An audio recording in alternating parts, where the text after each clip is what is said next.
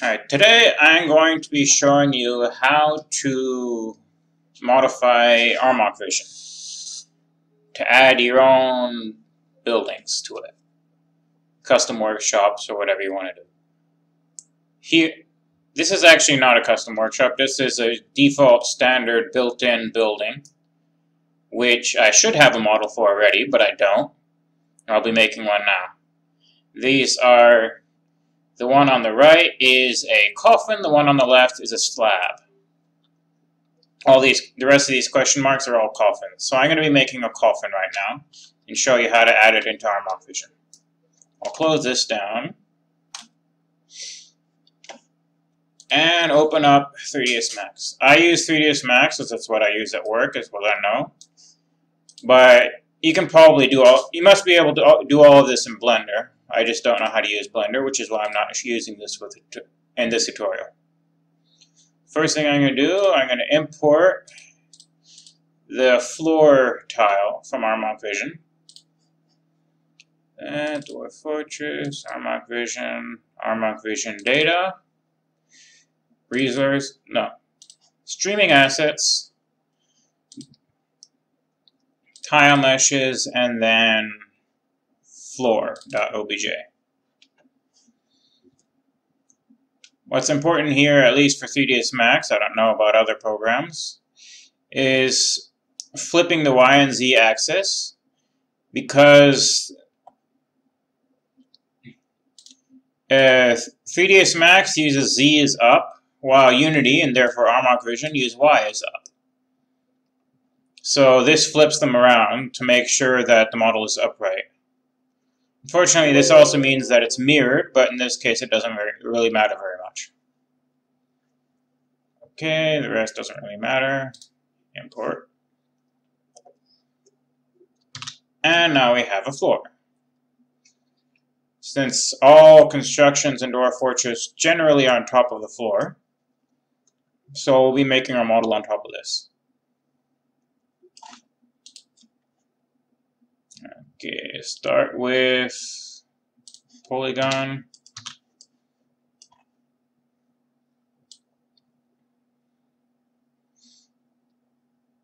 Hexagon, because that's roughly how coffins are shaped. Corner.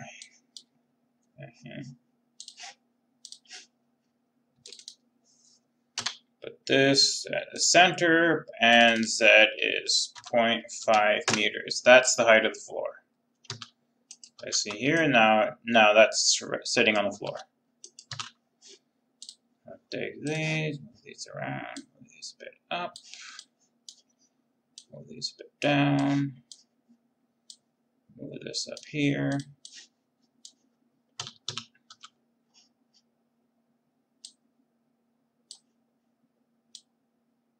Make this a little skinnier. Here we go. This looks like a coffin. And just adjust it to fit the width of the one tile. Extrude. Half a meter. Oh, here we go. Basic coffin.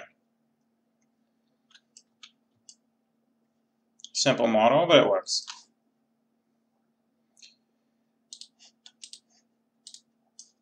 So, since all the models in Armok Vision need to use the same origin, at least as far as I know, I'm just going to add the coffin mesh onto the floor.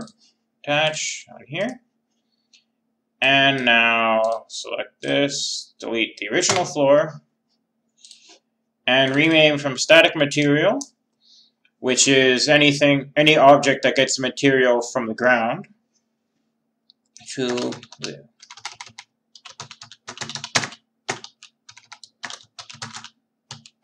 building material. This means that it's part of a building, and it takes the material and textures from the building type. I'll export this, export to, again, Dwarf Fortress, Armok Vision data, streaming assets, building meshes, set file type to OBJ. Call it coffin.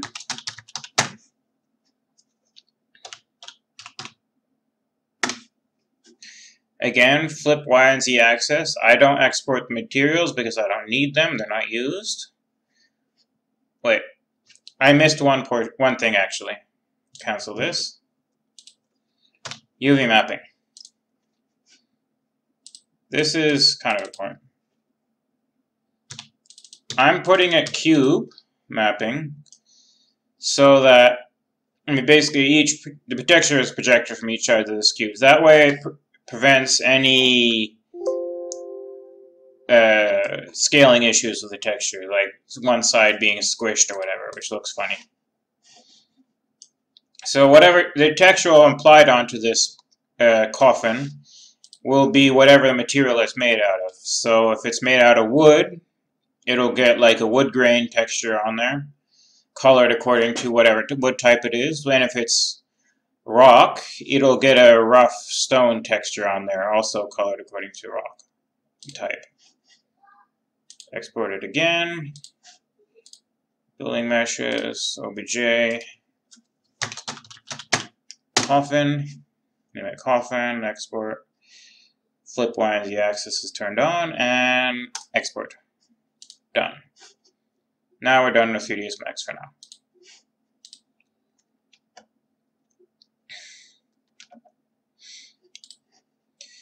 Now before we are able to put it inside the game, we need to know what actually is the token for the coffin. And since I don't have it memorized, there's two ways you can find out using the debug stuff down at the bottom here. First, one option is draw debug info within Armok Vision, where you can just click on a tile and see what all information that's available for it, which I will turn on now. And then the other option is to save building list. I'll turn this on also. This, config.json here has, as you may have guessed, all the options that are inside Armok Vision. Open it up. Window, yes.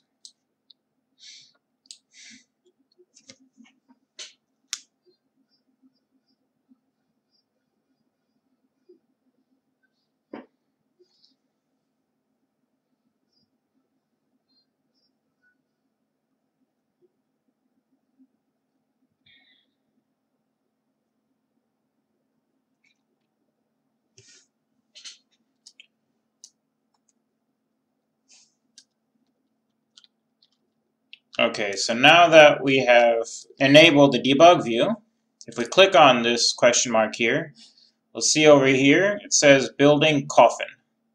So that coffin here is the name that we will need.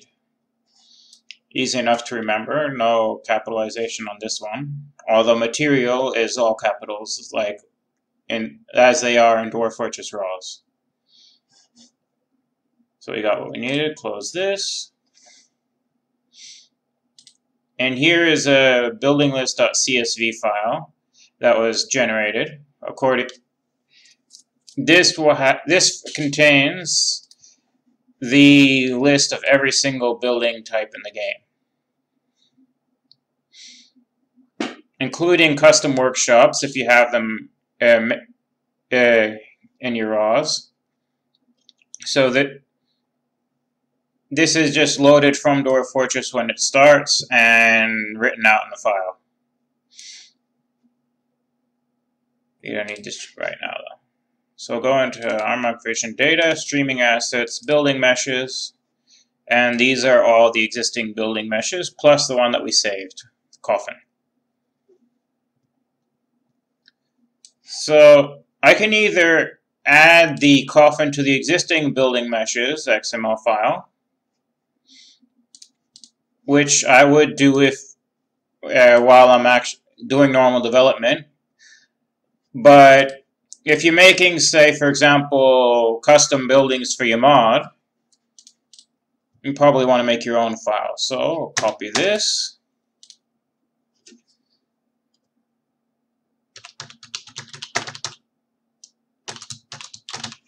Give it a name.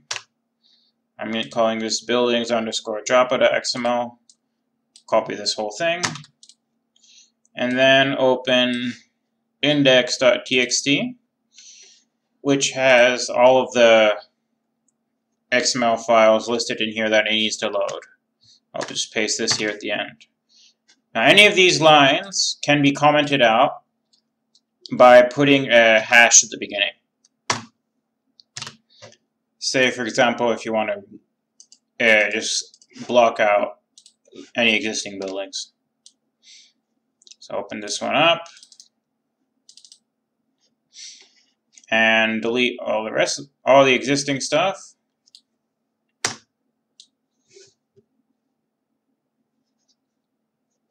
This is getting messy. Okay, so now we have just the bare bones XML file with one pre-existing building definition, which is a chair. So change this to coffin. Copy the name here. Coffin.obj. And building type token is also coffin. So I'll save that. Now, besides setting the OBJ, there is other things you can set here, like, for example, textures and normal maps and ambient occlusion maps. Like, for example, here is the ambient occlusion map for a hatch cover that I made. And the normal map, and the metallic map, and so on, and specular map. Those all can be set per model for any type of mesh that's used by Armok Vision. But we've done that. We've done the coffin. Now let's load it up and see how it looks.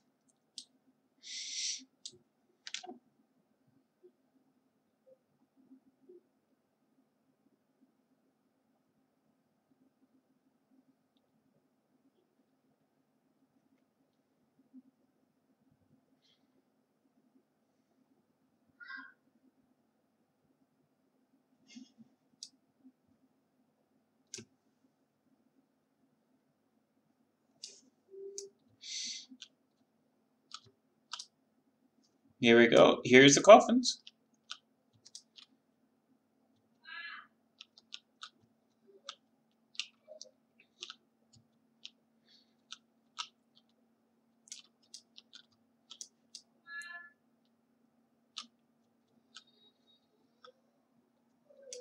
Now, one thing you may notice, all of these coffins are facing the same way, no matter which way their actual orientation would be. So, since Door Fortress itself doesn't have any information about which way they're facing, I made it into Armok Vision a way to face away from the neighboring walls. So we're going to add that to the bed. Go to here, building meshes, and I'll just copy it from the bed.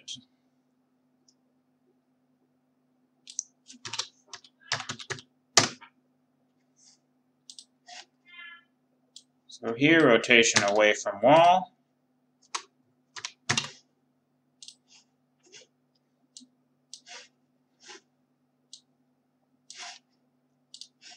Open up Armok Vision again for testing.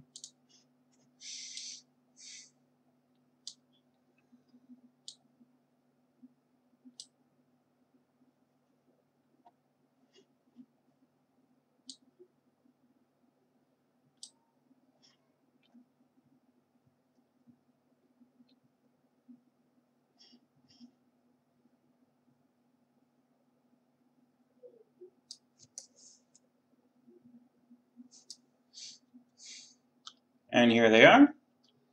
Here they're all facing away from the walls. They're all facing outwards from the little alcoves. And that's it. Thanks for watching.